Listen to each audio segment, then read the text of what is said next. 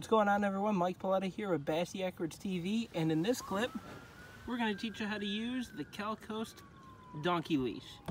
So as you can see, the Cal Coast donkey leash there just clips right onto the inside of their mouth, and that way you can set them inside the water, let them cool down a little bit, let them relax so that way they don't jump off your board. Take a lesson from me.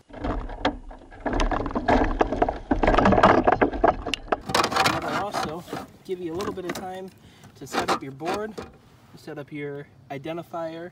I'm just out play fishing with the family here, so I don't have one of those, but let's show you exactly how this works. Now once you've got the fish back inside the boat and off of the donkey leash, you're going to lay him flat on the board, mouth closed up against the board just like so. That one is right at 15 inches. So this time right here is when you would take your picture. And then what you're going to want to do is hook the fish back up to the donkey leash, just like so. Throw them back in the water, and now you can use this time to review your picture, make sure everything is all set, so that way when you send it in, you get everything all set up right. And then, whenever you're done, you just reach in, put your thumb in between, put your fingers on the tabs, and let go.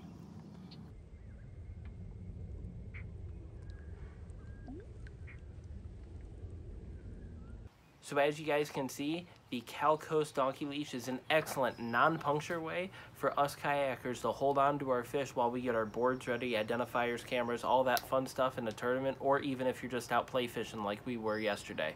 At $15 a piece, it's something that every single kayaker should have on their boat at all times, because you never know how handy it can come in a day. I absolutely love them. There's a reason why they're on every kayak I own, and I highly, highly recommend them. Check them out at calcoastfishing.com, and hope you guys enjoyed this short clip.